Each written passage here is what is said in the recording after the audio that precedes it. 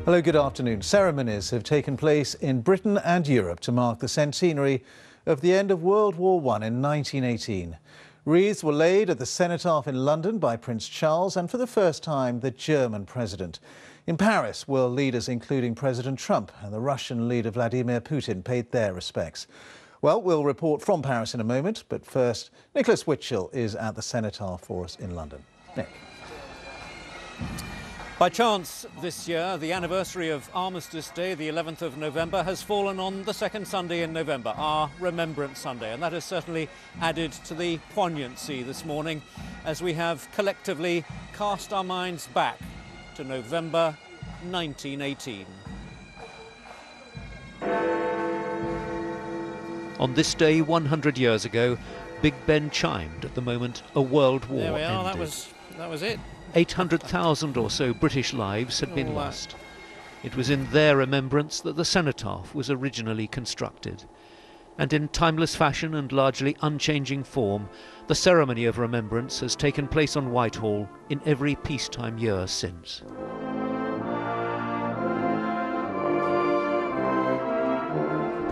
On this more than usually significant day of remembrance, with the 100th anniversary of Armistice Day coincidentally falling on Remembrance Sunday, the nation's leaders took their places around the Cenotaph, led by the Prince of Wales. As was the case last year, the Queen watched from a balcony above as Big Ben signalled the start of the national 2-minute silence in memory of all those from Britain and the Commonwealth who lost their lives in war.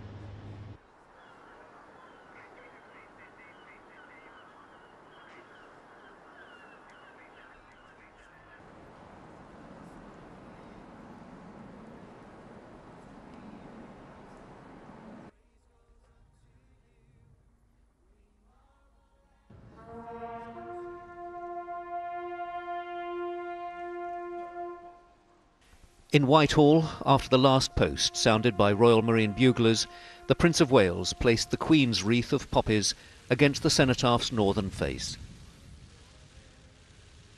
And then, for the first time, a German wreath was laid at the Cenotaph by Germany's head of state, President Steinmeier, 100 years after the end of the First World War, in which an estimated 2 million Germans lost their lives, an historic gesture of reconciliation.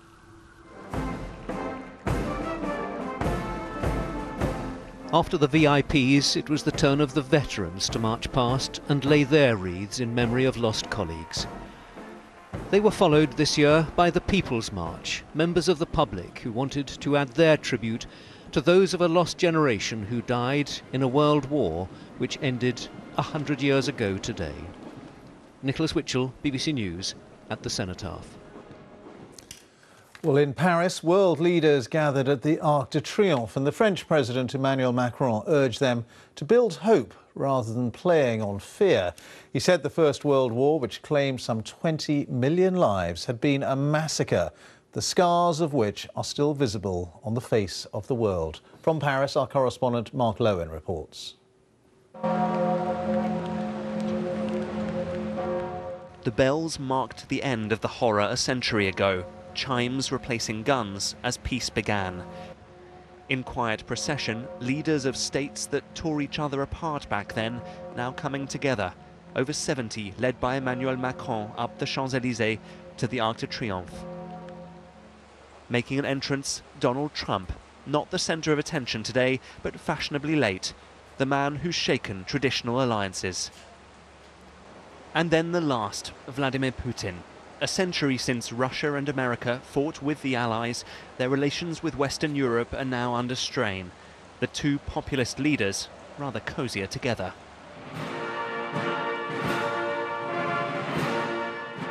President Macron hails from France's battle-scarred north.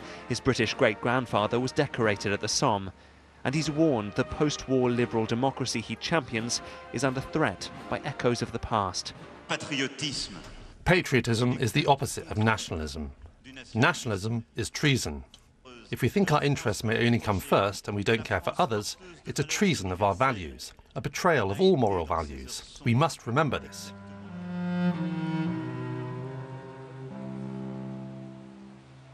A poignant interlude by Yo-Yo Ma, born in Paris, playing at the tomb of the unknown soldier.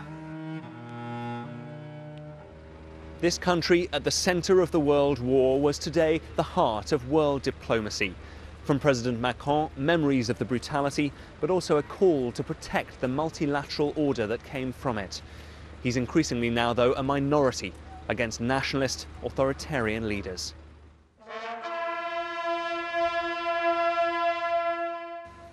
Belgium too was consumed by war, and there today tributes to the battles scarred into Europe's consciousness. A homage to those killed in the trenches and a nod to the troops from the colonies that backed up Allied forces, dying in a war that wasn't theirs. In Paris, damp skies and a reflective mood as the eternal flame was lit. The bloodshed may be a distant memory for this country, but its president is fighting new battles today. A once war-torn continent is now a fractured one. Mark Lowen, BBC News, Paris.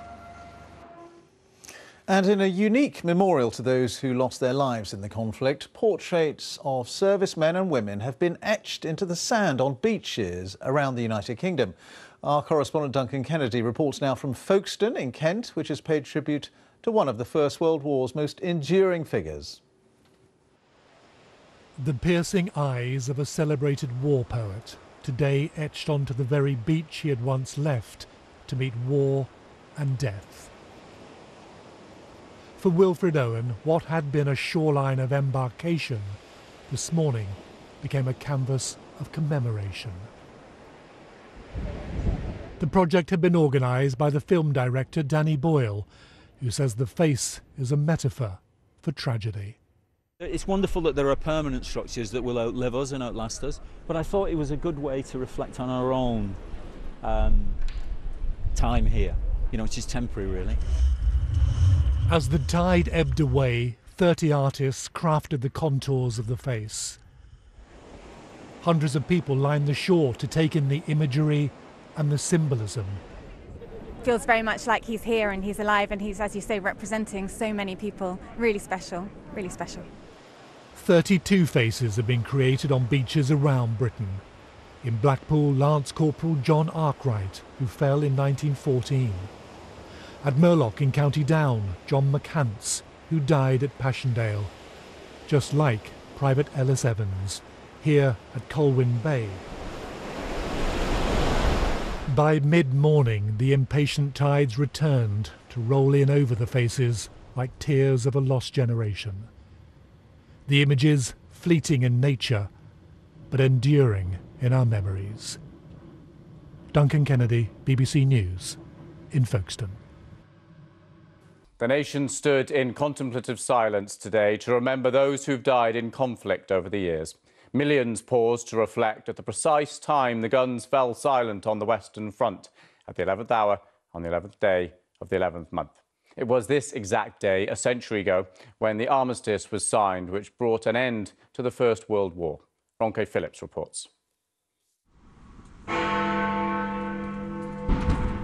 11th hour of the 11th day of the 11th month. 100 years after armistice was declared, the nation came together in silence to remember those who gave their lives for their country.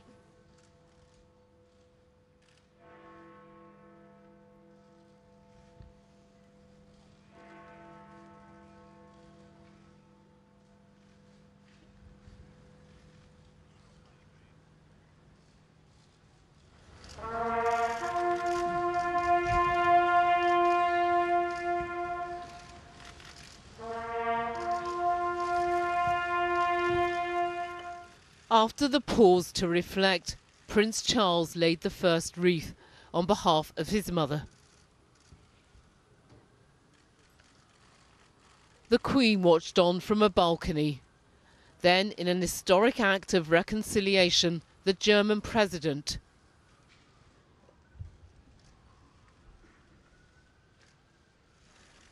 Followed by other senior royals.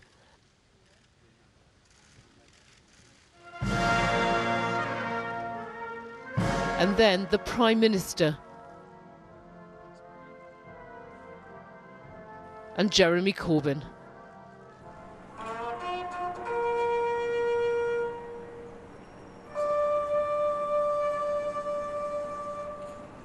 In every corner of the UK, buglers played and church bells were rung as communities paid tribute. In Belfast, Cardiff, Edinburgh, and at the National Memorial Arboretum in Staffordshire, thousands of people gathered to remember the fallen and the grief of those who survived. The nation's thank you procession past the Cenotaph included 10,000 people chosen by ballot. Then, to recreate the spontaneous bell ringing that took place in 1918, a repeat 100 years on to mark the centenary of the armistice. Ronke Phillips, ITV News. World leaders gathered at the Tomb of the Unknown Soldier beneath the Arc de Triomphe in Paris for a service of remembrance. Emmanuel Macron led the tributes at the event attended by Donald Trump, Angela Merkel and Vladimir Putin. There were ceremonies too in Belgium, Australia and New Zealand. Sam Holder has more. Just over 100 years ago, most of these countries were at war. Today, almost 70 world leaders joined together in Paris to remember the moment that war ended. France's President Macron side by side with Germany's Chancellor Merkel. Between their two countries alone, more than 3 million died.